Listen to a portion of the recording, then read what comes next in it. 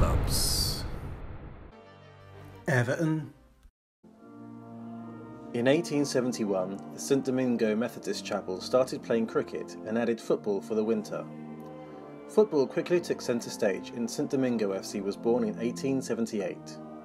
As football attracted non-members of the chapel, the club took the name of the local area, Everton. The name has travelled a long distance as it was taken up by Chilean club Everton de Viña del Mar in 1909 after Everton's visit. The nickname the Toffees or the Toffeemen comes from the creation by a local toffee shop of a new toffee-scented sweet called the Everton Mint, which a toffee lady would toss into the crowd on match days. That was a brief history of Everton. Does Everton's longevity make them bigger than clubs like Chelsea? Please comment below. Like and subscribe to Big Football Clubs to watch videos as they're released each week.